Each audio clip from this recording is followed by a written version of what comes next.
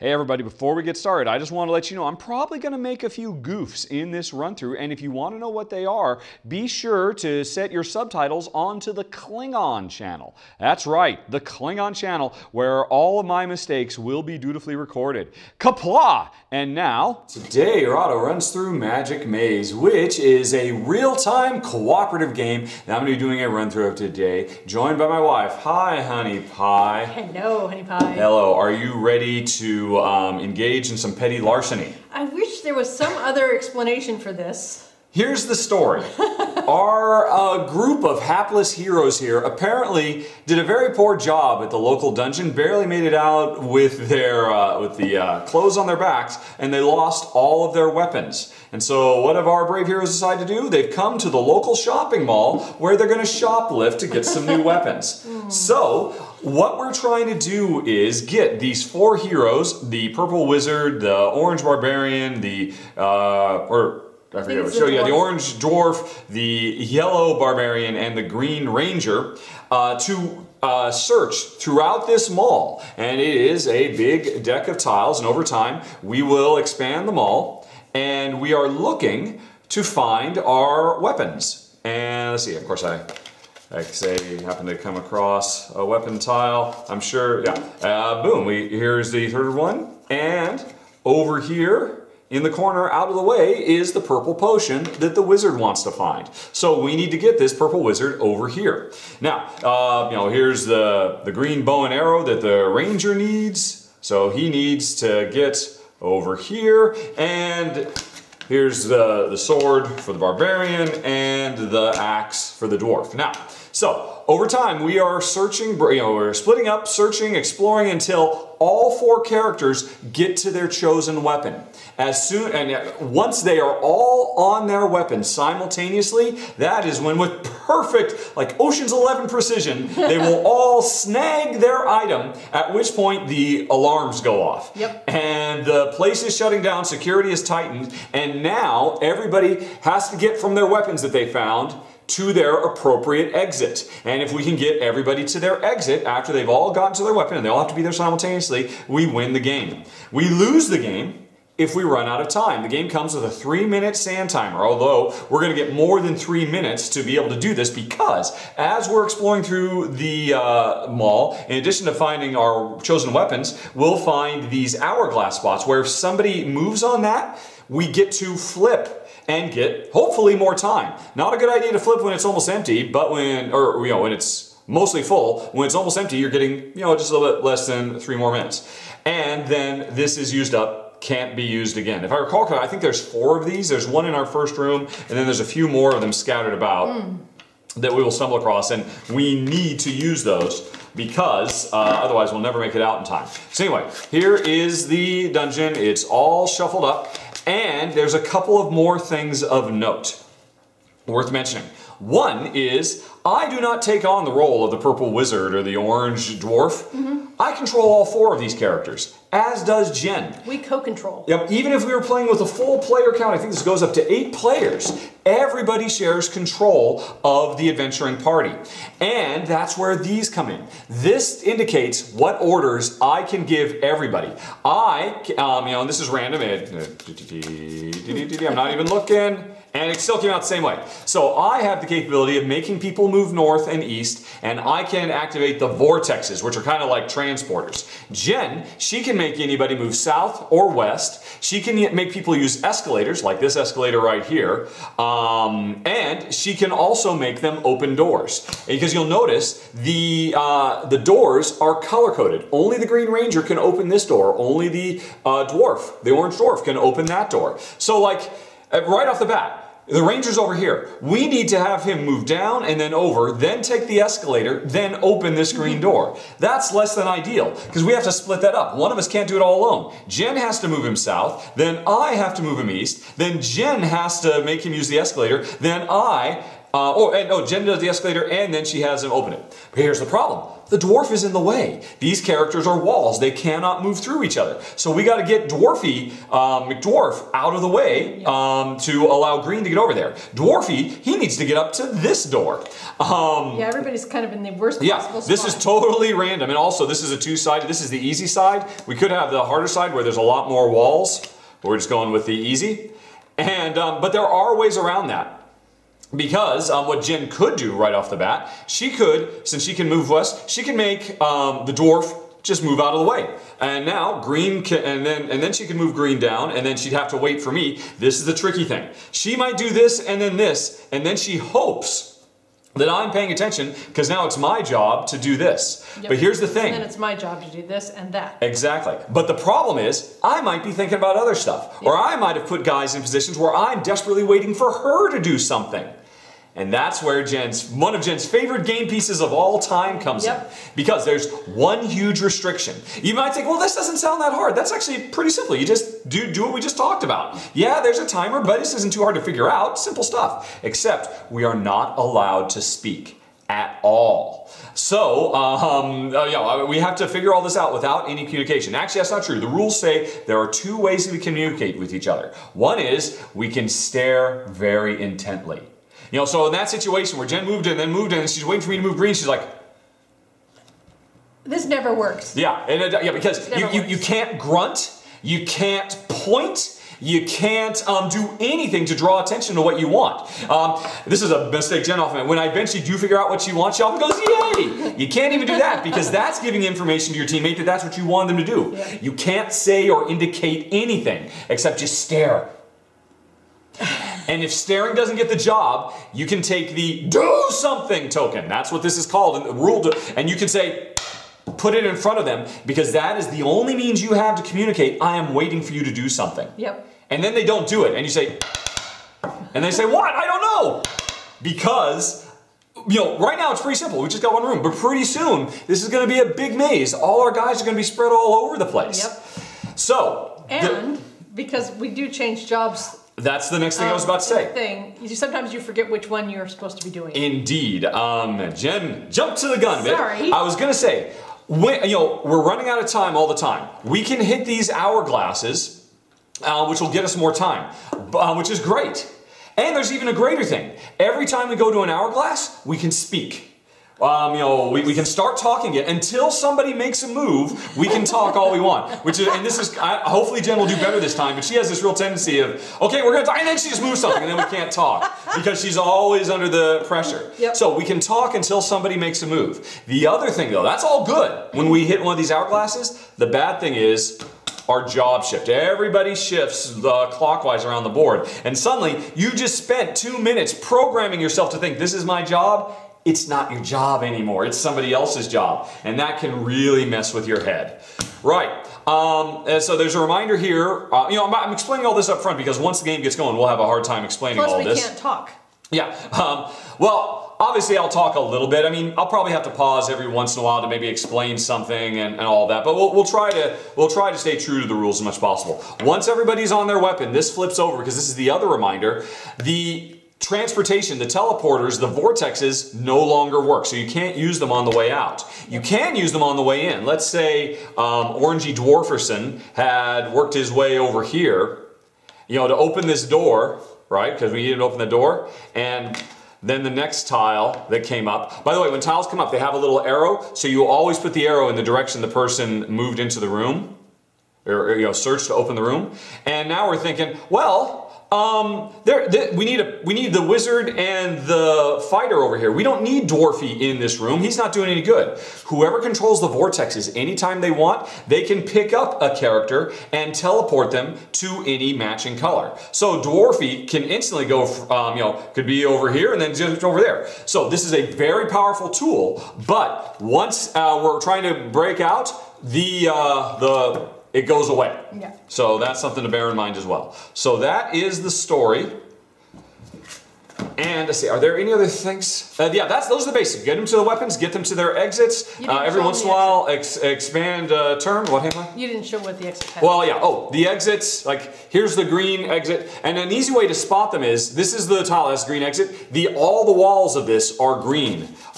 Here's the yellow exit because all the walls are yellow. So they're easy to spot out on the map. So we gotta do one shuffle. Last thing I should say is we are playing scenario 3. The game is really interesting in that it comes with, what is it, like 15 or 17 scenarios. At the beginning of the game, you play really simple, and as you go through the higher level scenarios, more and more stuff gets introduced. We're playing at level 3, which is kind of really the base game, which is where, at this difficulty level, that's when our jobs shift and whatnot. But as you go up in higher levels, all these characters start getting special powers as well. Now, we're not going to play with the special powers right now, but we'll show how those work in the extended playthrough.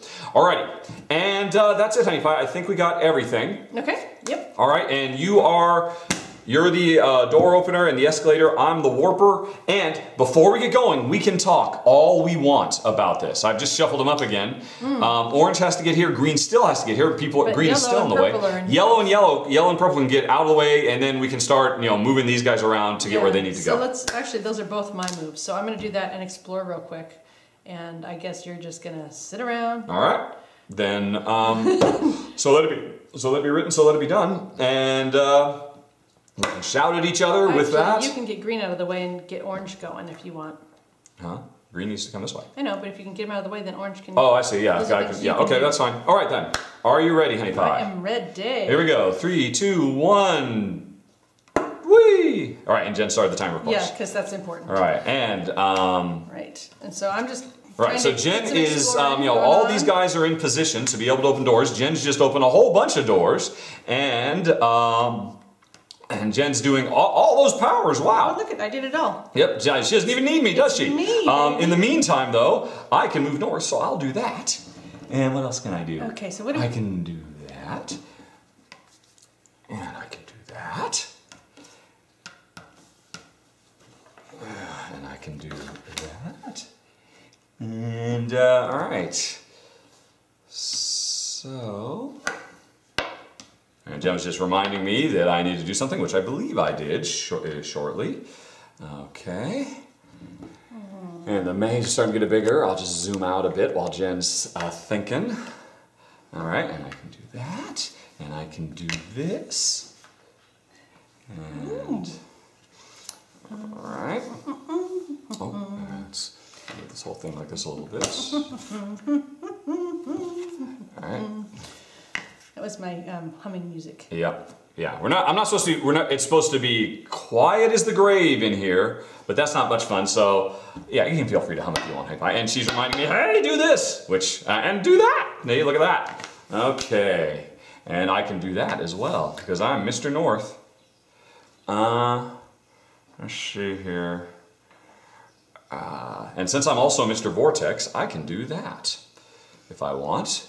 And I can do that with Mr. Vortex. At which point I will tell Jen to do some business. And what else can I do? I can do that. Warping Mr. All right, Jen's escalating, and I don't know why she just did all that. She moved orange all the way over here to a purple door. Okay, I'm going to use my warping technology and move orange over here, and then I'm going to do that. And we'll see if Jen thinks there's something to do with that business. Meanwhile, oh, boop. Oh, and all right.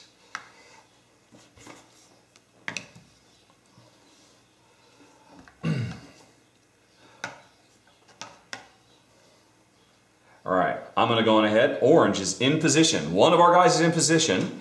And Jen just noticed we're running low on time here, so Jen's going to make a big move. Okay, and we can talk, which of course we've been talking all the time, but now we can actually talk about what we want to do. This is done. So our jobs have switched. Yeah, we got 2 more tiles. And what's the situation? So here's Green's exit. We haven't found Green's place. Purple's got to get all the way over there. I'll teleport him over here. I'm teleporting these days. Oh, I'm not teleporting no more, folks. Nope. I'll teleport purple to there. All right, yellow, I was just trying to get him to this door Okay, over but here. yellow wants to go there, but we still need to... But I mean, but he's the only one who can open this door, Yeah, and that door. And we have 2 more tiles to open. And there's no yellow transport. Where's green need to go? Here's green exit. So we haven't found green's weapon or yellow's weapon, is that correct? So we have to go through these. Okay. Green could teleport over here, but That's no good. where's green's other door? Well, let's... All right, let's just focus on getting yellow. Get yellow. All right, go! Okay. All right, what can I do? Oh, I can do this now. I'm Mr. South. Okay. And I'm also Mr. West. I'm Mr. S. Why is... Wait.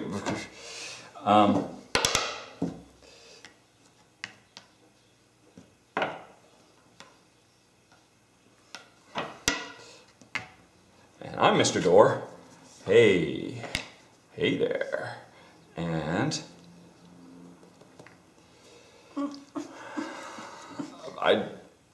Dang, look at that! Jen figured it out, folks. Okay. Right. Okay, so we've gotten all our tiles out. Now we just got to get people into the correct posiciones. And Jen doesn't see what I see, but that's okay. She's forgetting that she's got teleportation powers. She just... Oh my goodness gracious. How can I get her to... Alright. Oh, yay, Jen remembered she has a teleporter. Okay. Zoom. And... Zoom. Right, zoom, right, my other zoom, my all-important zoom. And I zoom again. I'm not used to all these jobs. And... Alright. Now, okay.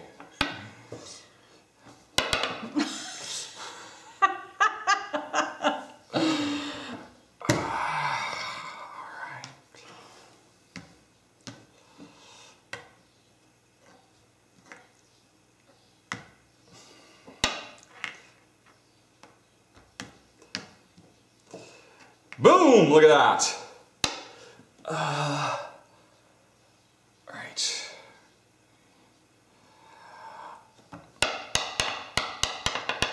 Yay! Look at that. All right. Zip, zip, zip. And I'm just going to go on ahead and get us some time. Even though we've still got a fair bit, but let's go on ahead and flip it. Jobs. Our job swap. Okay. Everybody, all right, as soon as he gets in position, then all the teleporters go down. We got to get them to their exits. Are you ready, honey pie? Well, let's stop talking. Let's start doing it. Well, go for it then. Alrighty. Oh, because I now go this way. Yep. Yes, I do. Ta-da! Okay. Honk, honk, No more honk, warping. Alarms are going. We all got to get them to their exits. Right. And Jen is taking away the thing that I can shout at her with. Yay! Boom.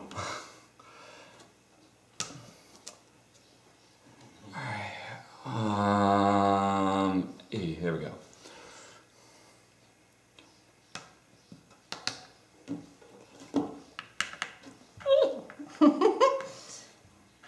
Yeah.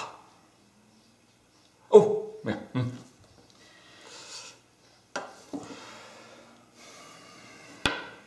All right. Yes, that's right. And it continues to be right. See, that was actually kind of, I would say because we are indicating by showing, oh, this is what I want to move, and then I can't move it, so this is cheating as well. Make no mistake. We're big fat cheaters is what I'm saying. All right. Now, if we were really good players, we'd be doing multiple things at once. I can't even see where the damn exit is, or the gosh darn exit, which Jen was not supposed to tell me, but I wasn't even supposed to say that I couldn't see it, because if we could cheat more, I think we would, but we're like masters of cheating. Jen was a bit startled by that move, but it seemed brilliant to me. And, right. Oh my goodness. Oh yeah, right.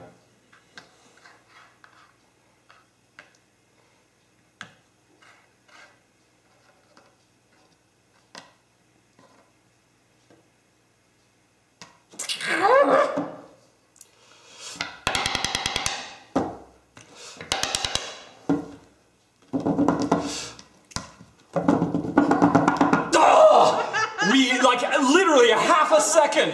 Jeez. I wonder what I mean by that. I didn't even. All right, so now we've got all the time in the world. We can do a very leisurely walkout. Wait, we gotta swap jobs. Yes, we do have to swap jobs. Oh my gosh. Oh dearie. I mean, there's a timer. I was just trying to get over here. All right, we have swapped jobs. I'm gonna do it leisurely, man. I will leisurely remind you of your responsibilities. Okay, very good.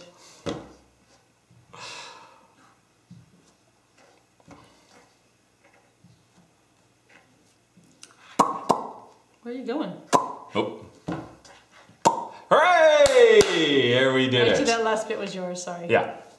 There we go. All right. And that, folks, was one quick mad dash through the Magic Maze. Like I said, we were playing on level 3, which is basically the introductory. If we played on level 1 or 2, the main difference is there's only one exit that everybody shares, and that's at level 1, and at level 2 is, what do you introduce at level 2? Level 2 is when you introduce, no, level 2 is when you introduce individual exits.